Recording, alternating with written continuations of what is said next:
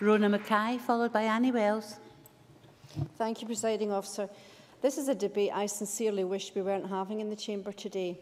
Domestic abuse is repugnant at every level, and that's why I'm pleased that the Scottish Government is introducing the Domestic Abuse Bill to show just how seriously we take our zero-tolerance approach.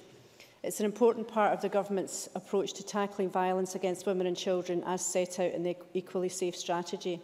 It will ensure that the true nature and severity of domestic abuse is recognised at every level, physical and, crucially, emotional and psychological abuse. Presiding Officer, until recently, there's been a common misconception that domestic abuse is just physical abuse. We've all seen the posters of battered and bruised women in the campaigns over the years. That's why I'm pleased that the Scottish Government has recognised that abuse can be psychological too, which conceals bruises that are just as painful but far more difficult to detect. Domestic violence exists in all sections of our communities across all levels of society. Abusers and victims can be male or female, any race or religion, and from all types of background. As we've heard, some 60,000 incidents are reported to police in Scotland each year, of which 79% involve a female victim and a male perpetrator. Shockingly, the number of women in prisons who have suffered brain injuries is almost double to that of men, and it's known that domestic violence is to blame. Mental and emotional abuse includes threats, including threats of violence, criticism of appearance and intellect, name-calling, controlling what you do, where you go, how you dress and who you speak to. And the cowardly abuser knows no bounds. They'll threaten your children, isolate you from friends and family, accuse you of being unfaithful, threaten to out your sexual orientation to family, friends or employers, and much, much more. It's all about control, controlling by fear, and children are often the forgotten victims of domestic violence. Children who cry when they hear someone laugh because they think the fighting has started again. Children's innocence stolen by a brutal, inadequate coward intent on expressing themselves through violence. Research has shown that children in a home where the mother is being abused are also at greater risk of being abused themselves. The ways in which children can be harmed by domestic abuse, which are wider than simply witnessing the abuse itself. The trauma is long-lasting and far-reaching. Giving evidence in domestic abuse cases or in any court setting can be extremely stressful and traumatic for children, and I'm fully supportive of Children First manifesto to radically change the way in which they do this. And this is something my colleague John Finney was alluding to. However, this subject merits an entire other debate, which I hope we'll have in this chamber sooner rather than later. But there are measures that we as a government can take to help adult victims of domestic abuse by giving them greater access to justice.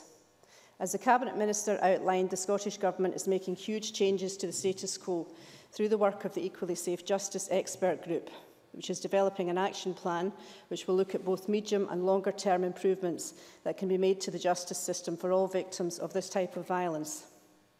In today's news that the UK Government has confirmed that refugees will be exempt from changes to the housing benefit cap until 2019 and from the 1% rent reduction, which will ensure that refugees remain financially sustainable and, crucially, open for women and children fleeing violence. The Scottish Government has committed a welcome boost to tackle the scourge of domestic abuse across Scotland. The funding has allowed additional investment to boost resources for our courts and prosecutors by £2.4 million each year to ensure there are no undue delays in court waiting times for domestic abuse cases. Of course, we have excellent organisations we've been talking about today who offer support to victims, such as Women's Aid, Scottish Domestic Abuse Helpline, Rape Crisis Scotland, to name but a few. Incidentally, visit any of their websites and you'll see the chilling statement, "Click here to leave this site quickly." And that surely speaks volumes about fear and control. In Eastern Bartonshire, for example, Women's Aid offers support, information and advice on welfare rights and benefits, housing options and legal issues. They offer refuge accommodation for women and their children, an outreach service for children and young people, and follow-on support for women after they leave the refuge. Women's aid groups throughout Scotland are dealing with around 25,000 new cases of abuse and help children and young people through this crisis every year, and that's a chilling statistic. As my colleague Fulton McGregor highlighted, homelessness is also exacerbated by domestic abuse. 46% of women have been made homeless more than once because of domestic or sexual abuse, 39% more than twice. When women left their family home, they often move house multiple times, which leaves them feeling isolated from friends, neighbours and belongings, and they often have to cope with huge financial debt. The abuse often continues even after they've moved out of their home. But most women don't feel they have a choice about moving out because, like all refugees, it was unsafe for them to stay. Women's Aid would like to see the onus put on the perpetrators of violence to move out of the home, rather than the women and children, which I have to say I agree with. Presiding Officer, you cannot put a price on what these organisations do for the victims of domestic violence. Scotland is leading the world with the work now being done on tackling domestic abuse.